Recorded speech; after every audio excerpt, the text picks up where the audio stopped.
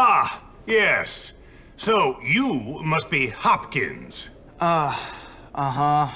What? Uh-huh. What? I meant yes, sir. Very good. Now let me see. You've done a lot of naughty things, haven't you? Vandalism, graffiti, bad language, violent conduct, disrespecting staff. Oh, I'm scared of you, Hopkins. Come on, give me a break. Yes, I've never met a boy like you. Never in all my life. Hopkins, you're quite the nastiest little boy I have ever encountered. Tell me, why should I waste my time on you? I don't know. Because it's my calling. It's what I do. You excel at causing trouble, and I excel at fixing little boys like you, at making you into respectable members of our community here at the Academy. I've got a good feeling about you, boy. A feeling you and I are going to be great friends. You keep that nose clean, boy, or I shall clean it myself. Miss Danvers, are you back yet? Yes, Headmaster.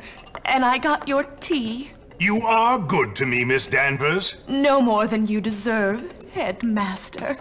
Take our new friend Hopkins here and show him around the school and get him properly attired. Certainly, Headmaster.